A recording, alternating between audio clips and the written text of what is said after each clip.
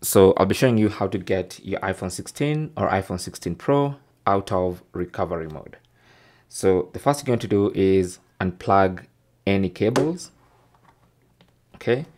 So once you unplug any cables that might be connected, the next thing you want to do is just long press on the side button. And you want to press and hold that button until the phone restarts and you see the Apple logo. So just hold. Screen goes dark. Just keep holding. Keep holding.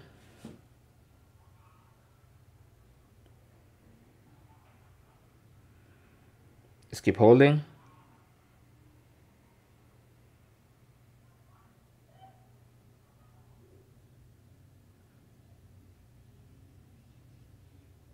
I'm just going to keep holding. And if you don't see the Apple logo, you can count to maybe 10. 1, 2, 3,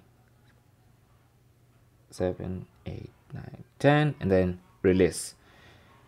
And then give it a couple of seconds and the Apple logo should appear and your phone should restart. So if that doesn't work, then you can try and long press on that button again, the side button. The Apple logo appears this time. Now you can allow your iPhone to boot up into iOS.